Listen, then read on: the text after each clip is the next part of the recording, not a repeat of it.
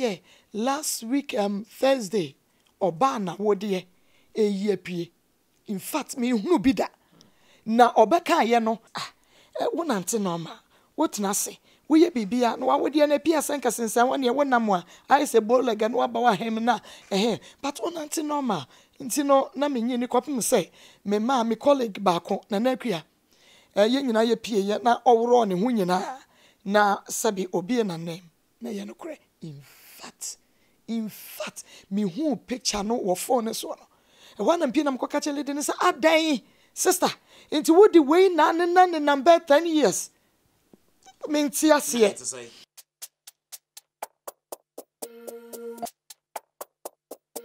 Memo bibi akwa ban famra the God Santi na de media affairs. Na media general na ABN Ghana na ya kan shia sa just abusuan ba ko ne ye rin komo kakra me ne Ante akosua broni MAAKOS ashia wo ha na fe evangelist Michael Entry known in the industry as condemned money no platform is be bre na ena ye rin komo na asua de kakra ye nyina nim se enche bia na Ante akosua broni MAAKOS na owinshira oba Akoma FM na awia de we rade na momo so siesie abusuan mu no enya agro ye di nkomo kakra ma me mabusuan fo no mienu akwa ba any kan no menko MAAKOS me akwa ba mejo so di go san na me anim ni voice in there te wo normally ya na bebre on ma said you beti omo voice on radio ene o meet you in person as a differ all the end there talipa o say bibia wo be ye bia wo so ye natural because say no say okasa wa bontin no obi hu say eye MAAKOS ni a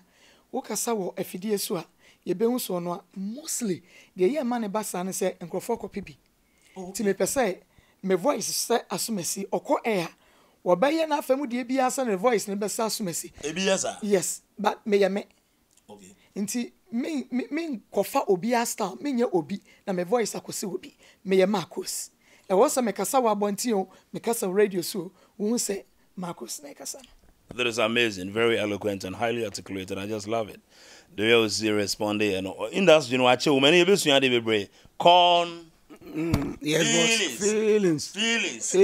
Yes, I for that. Atian for him. AKA new for young qualadia. New for young qualadia. Anna, me come call. Oh, any day, we just walk with his here. Is that an away from you? Could you answer? Major Wako.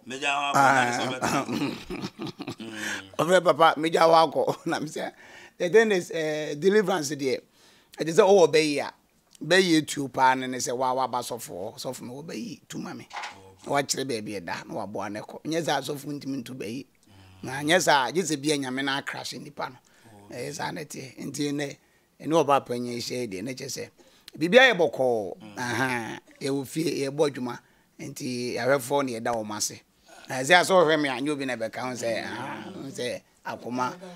87.9 FM and afi TV3 no so that says condemn 1 okay. At so what I say that's all Bibia fan they say ade Akoma 87.9 na TV3. Enti nya nhira bi o. Oh Debbie nhira dey see a few crime say 3 months ni a few ba. Na ye keka kwa 3 months. MAAKOS ma me mra ho na na me ho no me ma be send me voice note me dey send man of God cry no say otie mo pa na eno akro otie mo nhira FM. The way na mo program na de otie mo Akoma bet em say na adwena na ankoso na na me dey Sunday man of God no yes den I say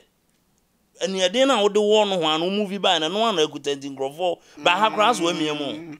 Oh yeah, Gozan no kreni ejana wa ha no e wo soro Gozan say ha no e bedu ye no yeah 3 FM TV3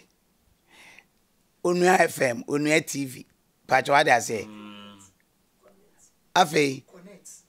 yeah and me connecting so connecting so can hon yeah enti ya taba no mu etre but just enti na na ma me de hye ho ama won also bi o wa onim se bi Akoma nko so but ye nua panyin se o se TV3 dey se Ghana BBC se no de wa woni tua Ntini de obi an challenge and mo kra wan de mo challenge mo jitu man ka bebo am na makomonim banyi fo se de odi akire sua de odi ka nante so nti media general de so nim say what de na de asem so ade ase nti sanity nti Akoma 87.9 hona mako na makase Facebook no ye Akoma 87.9 FM na mo ba YouTube dia ebom Akoma 879 FM ubebo ni nyina ayeden abum e wo YouTube the bibia etuma ye kama. All right, me evangelist Michael Enchina fe MAAKOS na ehia ye di nkomo ye di Godson TV me ba cho interview me personal interview di Godson TV ana ye me da so ye adwuma o Pure FM na Angel FM e ko ba so bi be gase ye promo de dabre me ko ho me ba mcho me ne papa Dr. Tine Bronze da so ho na me ma me ne papa na me no mo hia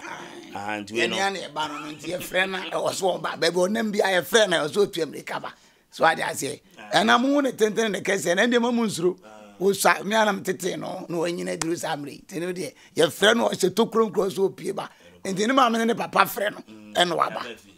All right, enti yes anko ne MAAKOS ento ankomo ne so enti omonde e Kofi Adoma de omunyina ba beto ho e den na o sa be Kumase didn't tell me sabe Kumase say me worry. Okay. Enti me kunu wo Kumase.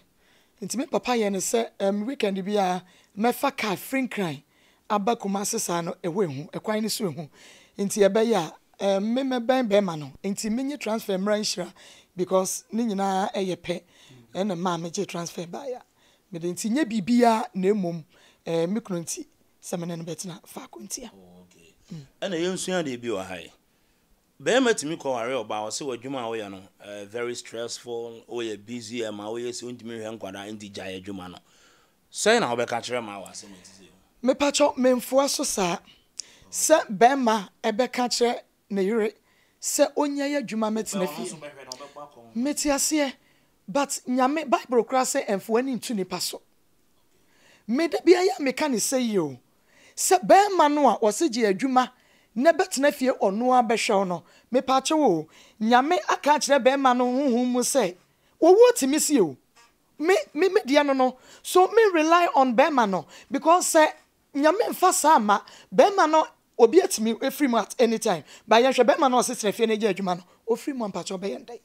wodu ani abekoto no so se wonu na ani hwei now wani da so asa fu ani ntu ni paso wo ba wote ho a bomodi ya na ye adwuma nti be ma no eni ebia wo ankasa kra betumi apa adwuma bi store bi bibi no abie dia mo ba no yapon time say na bra na be ye aduane e man kra no ana ye nyina ye nidi wo betumi aye nhihye ye bi kakra sa e dia mo ba no jaite na fie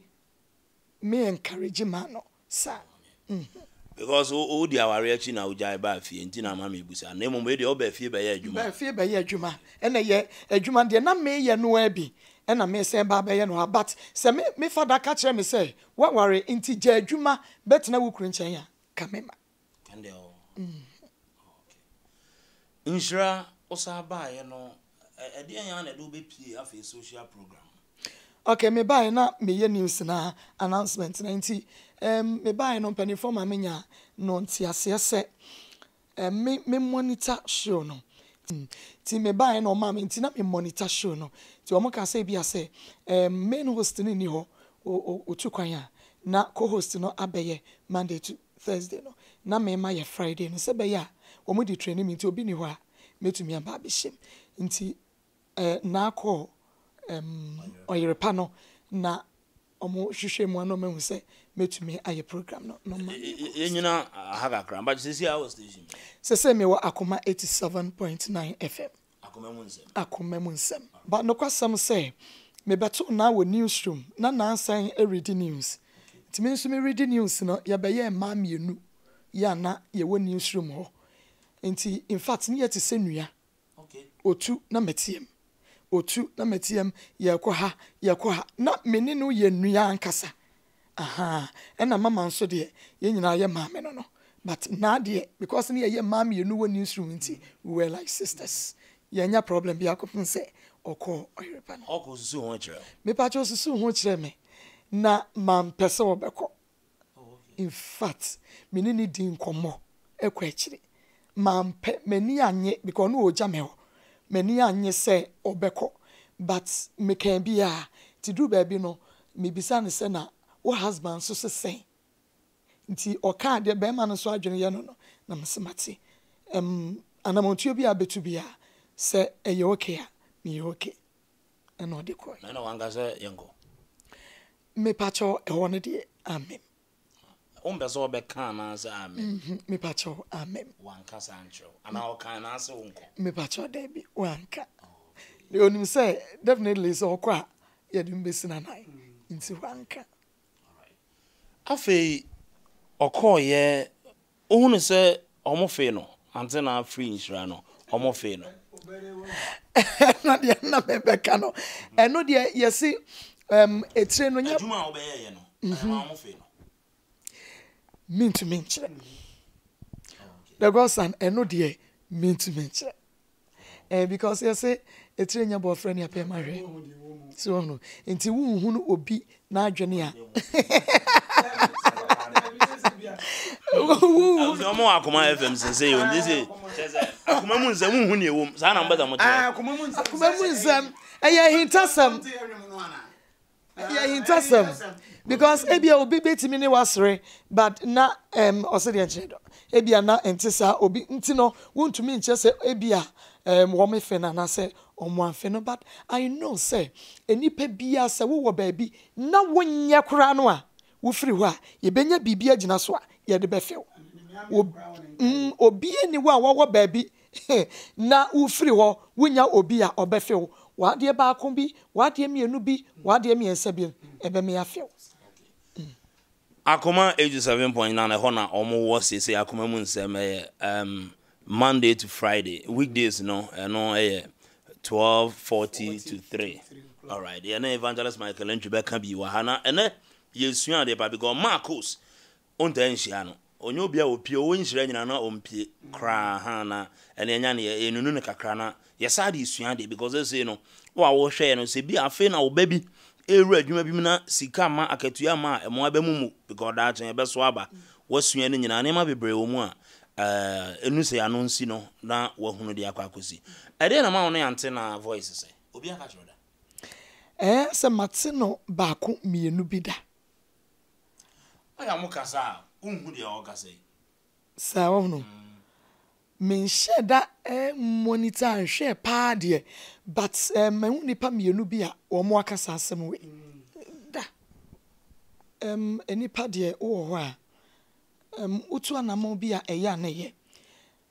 de haye nipa kese pa ya etore bi a etwe nipa san eye hu ehu owo ba bi a opese otena wa because ewo ye ne comfort zone the one na watena wachi me masemi na meka se me free ho me ne mama wo ho na oye bibia me me free ho no obi ho a owo ba bi o feel say I'm comfortable here nti mama nkoso ntena he ya yesro challenge yesro say ye bekoye nim eyi mekwa na ankoye yi amaye ne den eyi me free ha koyi ya dwendwen sa ne manti nipa no wo ho a opese ho ana wo but wo ho a eya pese wonso wo be start bibi na wonso wa hwe wa ho den se wo hunu wo mama wo ho me wo ho but won se ono wa ye adwuma na che as obra hosting na akasa no wa ya che owo experience na enipa no wo ho ache ni ati ni din mo no tembia no wan hwe yi a na wo be ka kirache manka che wa na meboa nti sometimes was a we take bold step na won so hunu say okay mama start bi na me hwe se de ebesi aye mehu se de me strength and me weakness so because we have Friday nko ebia enema bi ho a weakness bi ho but because of Friday nko na da krope nko na we ye nti wontumi entimi nkorete ho akasa but one akasa ko start with the strength and weak point na fe we improve you so I wanted to improve myself and unti and mama e free ho adwuma ye say we adwuma na hye obi ase du bre bia tum say wo kwa ho kirem nipa ne betimi aka bia ma but dabi wo hye bi sada It goes on war. When you are saying that in some people.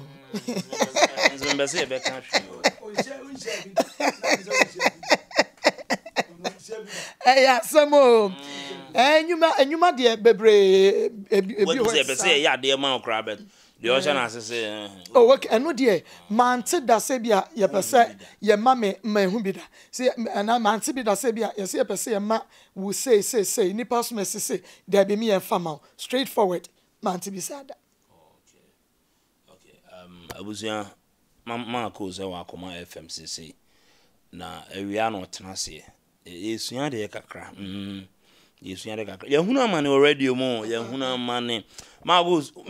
me de to told ye ho a hunhuna mane sa hunhuna mane sa wa huno wa fem pa me de ma bre wo gidi se wo de an bebro me de so oh na sa wo de woni ache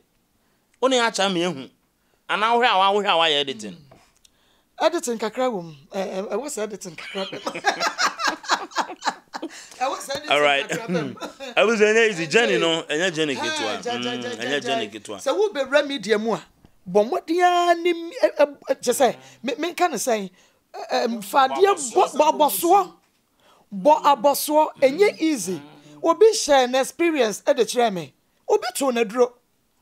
When you are only Pacron Bay.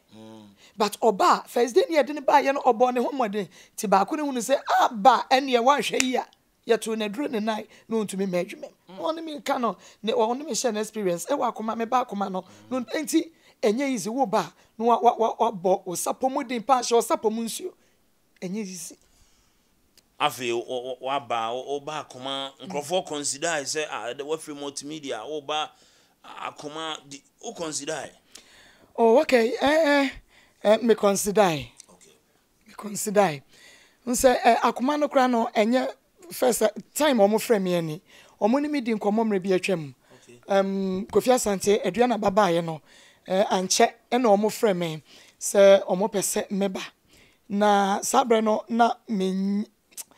menyanya me ntoto ye nwie aha enti metwe omo no wo form kakra enti be 3 4 5 months na omo sa ba bi ti omo ba na mejitu me se me no be ye adwuma menim se adwuma se offer ne ba ne modua ana o movie ana na entice you enya offer no bebrenti na mom na me pese me so me be start bi na minya more experience eno ntina ma me bae no me sika bibia anye sika ma me ankasa sika ho hia ye adwuma for sika but eno ani manim bebre ntina bae yen hwe wo bae stories no de hin na wo hia wa Akoma o solve aye wo hu ase mo de ahodwiri e wo show ne so okay and some there ebia bapa na de ba ya na ye ma hodwiri pa enye se bia ebi emma minti bi da but yenya boy bia no ye gay in fact gay mate pasamini obi tnase aye interview sade me ba ye no eno ni ade ba ko a me be hu ni gay for doso me hia bibia yom se ma pasa wotra manim se no ni adi nkomo no in fact na ma hodwiri kakra ahonfemfem wom eno ye ba ko de etosumienu eye last week Thursday oba na wode eyi apie in fact me hunu bi da na obeka ye no na eye me anadwoma na sem na me hye da nyi papa wona nte no ma wotena se woye bibia na wawode na pia senka sensan wone wonam a ai se bolega na waba wa hem na but wona nte no ma nti no na me nyi ni kopim se me ma me colleague ba ko na nakua ye nyina ye pie ye na owro ne hu nyina na sabi obi na name na ye no kure in fact me hu picture no wo phone so no e wana mpie na mkoka chele de ne sa adan sister into would way na number 10 years menti ase mfoni no awode na pie wo ne ba num sabio mo fancheme te se tete no se kra de yenta hunu bi tete yes obi kokobo ayie pie akoye te se saabi ena ewo ho sainti nyade a ubetumi ne be ma da kra gise wo kashem wo pia kom na bia be ma no ne wada ewie ye be say yi aba in fact bra ye me share ya no de mahu ye de call studio na ye de to telling this na me boss ono afa ne ma apostle start na ye memre condemn na baje me I don't know how to condemn count. The Pastor Julius, no, so okay. Pastor Julius condemn na Nakia Maledia. No, mono a Friday team. Omo ya Friday team. Maybe host Friday no. And omo kasa mimpe krofo amedi omo be Friday team no. So condemn was my pastor. Na Pastor Julius is ye associate pastor and na Nakia ye me neighbor. And na meni omo di nkomo. No omo je pene na me di omo start ye. Wo team no so why we you free why obenya point no it won't even help me. I won't go there. Wo team no ora o ma ho odin sese wo kumase awia no obe rating is me rating me team no 98%. Wow. Yeah. 98. Me were powerful team. I have somebody like Condemn Onimukasa Oye sofo olidi asafoma nti onim se sofo bia ye fluent o kasa onim nia woka na wonim baabi a wo start free asam no afridi akwakosie one radio no akwai bibi se wo entertain nipa no wo say educate nipa no oye that type obe educate you one obesua de free ade no a woka no mu and at the same time no obasa yasre wani san beje wasam kro no a okanim and that is radio. You entertain, you educate, and oye you inform as well into oye sa enipa no and or that charisma who no know to sense and share any macro besere. So we really need your beka onya start asem no krado na we start sre because we say serious here na nim na asem obeka no ebe yesre nti I have somebody like Condemn and I have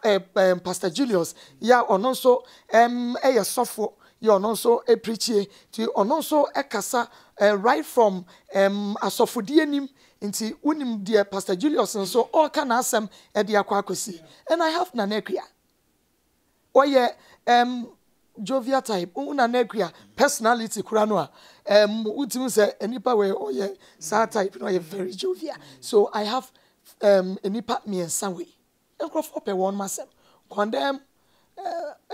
thousands and millions of fans because of sedie we see eye ne niema no oye sofo oye evangelist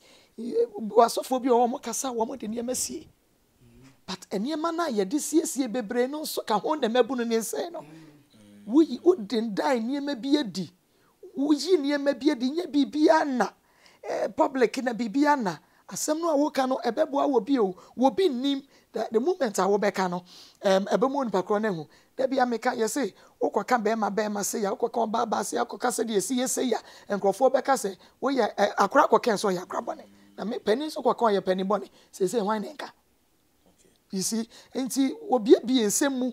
ema enkrofo etse ase obesre obe educate you ni ade so I have a strong team. MAAKOS yenhwe ebinum ka se nkrofo do om nsam ne bae te say awarefo no ma beso pa om ho a esiesi aware na na say ya na egu aware esiesi aware mostly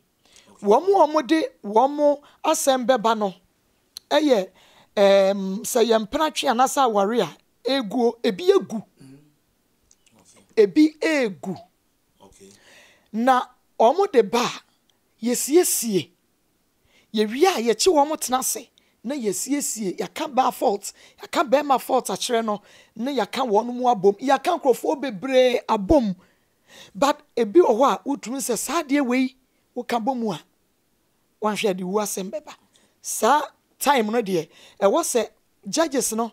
mutumi hunu na man kokọ man bo man fasem namba enti wo hunu sa ye tare sa na omo obi ani nye ho so ono ne yonko betna enforce wo mo okay na wo mo koduru fie ase kantwe amem am yankoku ba ko ama wo aka wo mbo mu force no wanya den wankonya ban ma ne obi o de obeye ni bi enye ye enforce wo mo oba ne se mintumi bem ani se mintumi sa wo ba we mu force ma me ne Kofi a asembesi just leave them because obi okra no onye ne wade eyempratwe aden na wo ha ho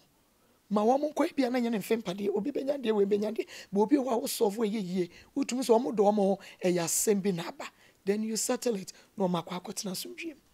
obi pese ordinance beto animu Akoma FM mo fine ya wo askwa Kumasi ya askwa ene wa stadium utwam stadium bus straight ya ba bia se ye de Kumasi mall aba city mall no aha ye mall no opposite mall TV3 abron sign mo e wa na Akoma FM more numbers be ye wa numbers be ho condemn major ma condemn na wa bobo sa numbers no eno ye producers numbers e bia wo pese wo de wa semba wo ba na wa fom kwan yesra wonom sa wo go problema e wo se wo ba obi ono wa frɛ MAAKOS condemn Pastor Julius na akua me pese me susu ma asem ho e de kyerɛ mo na mo solve ma me ebi yen solve asem wo phone so age se wo ba wo ne yetena se one on one waka wa asem de fa ne ho no ne ya frɛ no ne ya tena se ne ya siesie but me ne wodi nkomo wo phone so ne de eya na yempani sa odi ebedi nkomo a ebia wo ba wa fom kwan na wa frɛ ne ya kyerɛ ye ni nkomo wo phone so wo ba one on one ye no watra se di nkomo time na the issue time near 12:40 right after the news Akoma kasebo no na fe 12:40 pepepe ni ajedwa na Akoma mu nsama start nti ebeto mo ade akose 3 p.m. na ya sorry so 2 hours yene MAAKOS na edi nkomo na onim se da bia no ni team no Pastor Julius ya na oni adaje bebre na condemn de da bia one no anenam